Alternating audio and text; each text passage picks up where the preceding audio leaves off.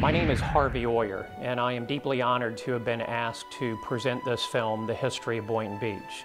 Because you see, my family has a long history in the city of Boynton Beach, dating back to really its founding. This film was created originally in 1976 as part of the celebration of the United States bicentennial. This is Lowell Thomas. And some of the imagery that you'll see in this film looks a little outdated. But the real story of the founding of Boynton Beach has not changed. My father, of course, was born and raised there, and he served as mayor of the city, and he loved Boynton Beach so much that he was actually known as Mr. Boynton Beach. And when he passed away a few years ago, as a tribute to him, many people contributed money to the Boynton Beach Historical Society.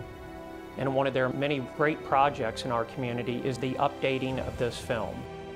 And this is the story from Boynton Beach, Florida.